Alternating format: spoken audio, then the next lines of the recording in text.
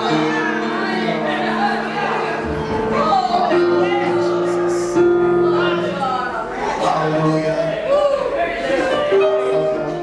feel the presence of God in here this morning.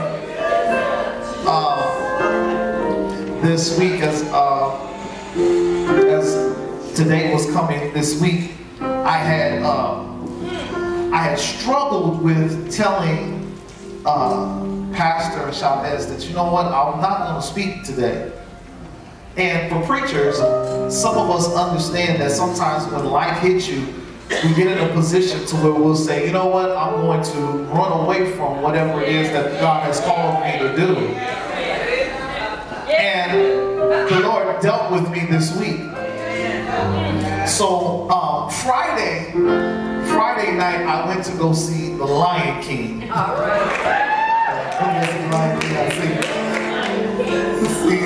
The Nelsons there, I saw them and we were talking for a minute, but I went in, and when I went to go see the movie, there's a scene. Now you all seen the original Lion King, and so you know the new one. You know, I'm a fan of the original. That's just me. Okay.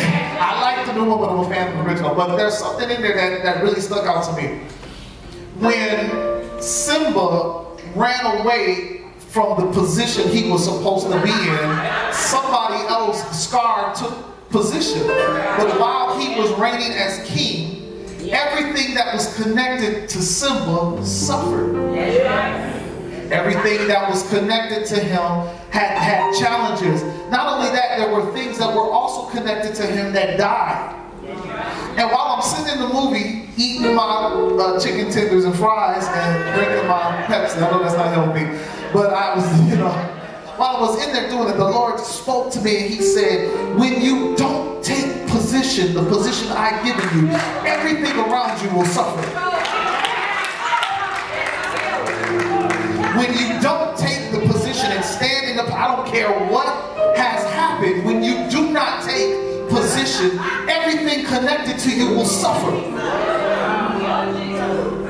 And I had to say, Lord, forgive me. I had to say, Lord, forgive me. God, forgive me.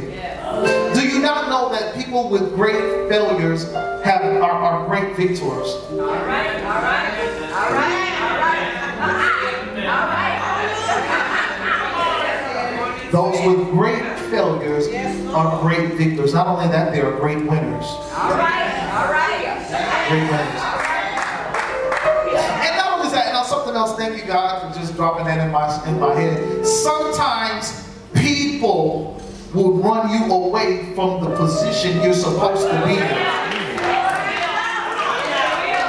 Ain't it something how, isn't it something how, I gotta go back to the movie, I don't know why I'm talking about Lion King, but it's something that Scar used or tricked or used something to get him out of position because it was something he wanted.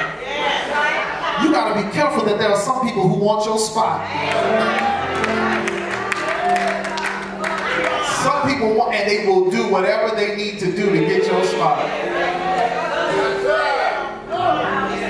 But how many of you know that God crafted and designed that place specifically for you? And I don't care who tries to step in it, who tries to walk in it, it's not effective until you step in it. Just like David, when David was king, David got anointed to be king when he was a kid, but then God told him to go back and attend the sheep, right? But what was happening was, though he was already king, it was not time for him to step into position. And when it was time for him to step into position, when he stepped in, then all of a sudden, that's when they brought the glory, the Ark of the Covenant back in. Your position and your spot is designed and crafted just for you. That ain't even like my message. I just had to just share that with y'all.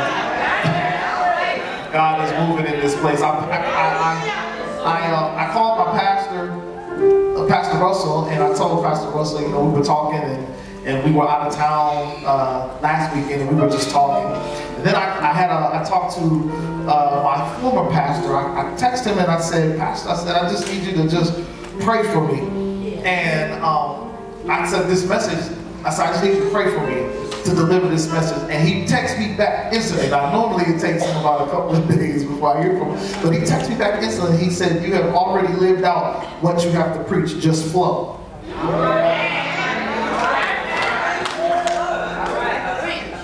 I said, wow.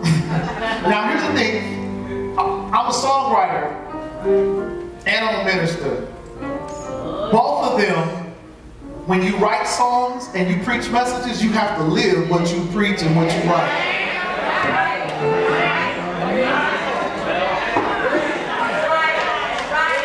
I got a song one time that said, rescue me. And I was like, I don't want to go through whatever this is going to be.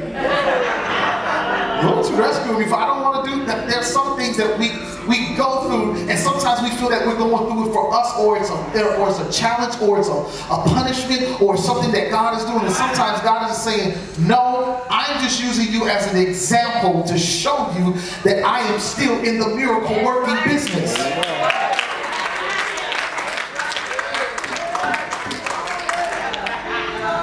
It's not for you, it's for somebody else. See, you go through so somebody else can see the work and the hand of God. Amen. All right, let's get into this. I plan not to be long because I do have an assignment that the Lord has given me to do today, and I'm going to be obedient to that. Amen. Amen. I found that we say fear is the opposite of faith, but really, what is the opposite of faith is unbelief. It is unbelief. That is the opposite of faith, because when you don't believe, faith is not present. Amen? Okay. I want you to go to Hosea, the 6th chapter, and we're going to read the first and the second verse, verses 1 and 2. And if you can you stand for the word?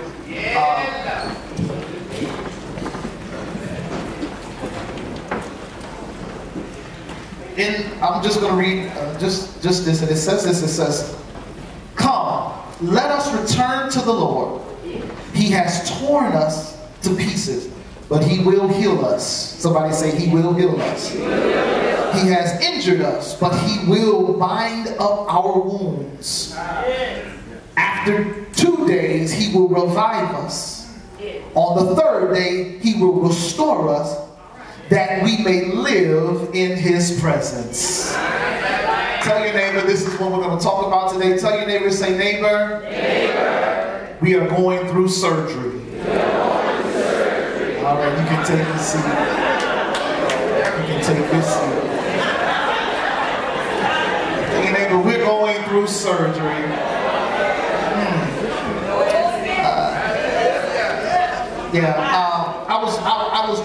I was driving down the highway, and when I started, I was driving. I was coming from Rock Island. I was with Pastor Russell. He preached last Sunday, so I was with him, and I was driving back. And again, as I told you, I was struggling with preaching the message. And I said to the Lord, I said, Lord, while I was driving, I said, if you want me to speak, I said, you got to give me a sign. You got to tell me something. Let me know something.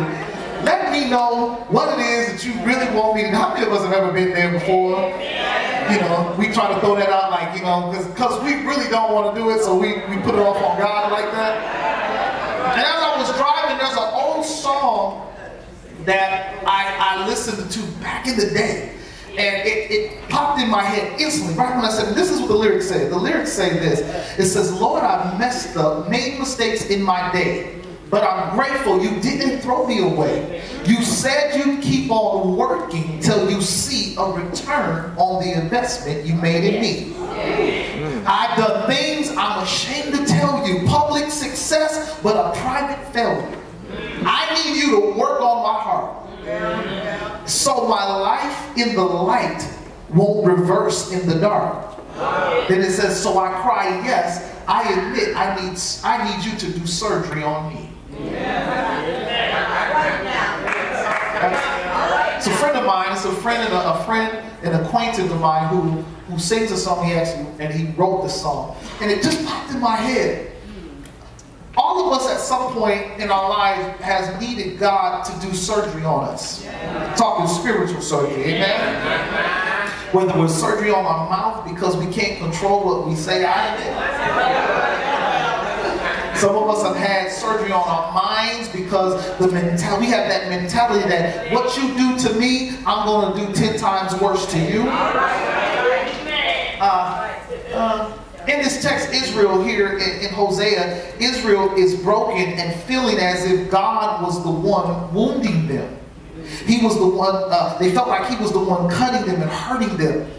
What God was doing is performing surgery on them. Sometimes the pain and the hurt of experience that we experience isn't a punishment, but it's a part of the process to heal. So, a couple of points I want to talk about with surgery. Now, when you go into surgery, the first thing they have you to do, this is my first point, the first thing they have you do is remove everything, and you got to come naked and vulnerable.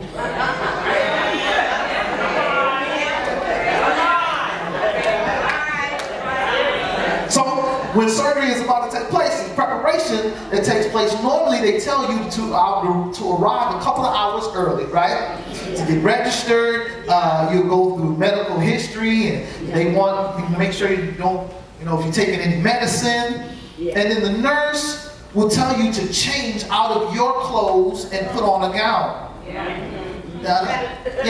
When surgery takes place, the first thing they tell you to do is remove everything. And here's the thing, same thing when it is with God. When you come to God, the first thing in coming to God is you've got to come to him vulnerable and naked. You've got to come to him saying, God, open. You have to be open. You've got to remove every mask. You've got to remove everything. When Adam and Eve was in the garden, when Jesus said, where are you? They were sitting, they had taken leaves and tried to cover themselves up because they were hiding because of sin that came in, right? Before that, they were walking around, no clothes on, they were pure in mind, everything was all good. They had no worries, they had no cares, and they were free in God. It was not until sin came into place that they hid themselves. What happens is, we come to God, but we're not 100 with God. And he's an all-knowing God.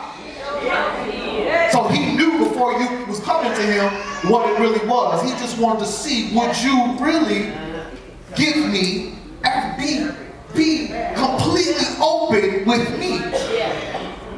He asked Adam, and then when they went, he said, where are you? It wasn't that he didn't know where they were. It wasn't that he knew where they were, but he was talking, something has happened, something has come between us. You've got to come before him naked and vulnerable and give him everything. The reason they tell you to remove off all the stuff is because you can't. If I go to the doctor and I tell the doctor, hey, I need you to heal this wound I got, but I got my hand over the wound, how can he properly diagnose me when I'm hiding what's going on? There's no way that he could properly diagnose or even know what to do if I'm covering up what it is that I need him to heal. Same thing with God. We come before him and we only tell him so much. And most times what it is God wants to get us to a place to where we can be humble before him, not man. I'm going to say that again. I'm going to say that again. Some of us, y'all going to your moms, your auntie, your cousins, all of your friend, the person, your co-worker, and you going to all this, and God is standing there talking about, well, what about me? There's an old song that says he was there all the time, waiting patiently in line. He was there all the time. That means he's sitting back waiting for you to just go through all of your options. And once you go through all of your options, he's sitting there going, okay, and I've just been waiting for you. And at that point, you're at your knees in front of him. So, God wants us to pour our hearts out to him. And if we do pour our hearts out, he will open us, expose our heart. And he doesn't do it to hurt us, but he does it to heal us and to transform us. Here's the next point.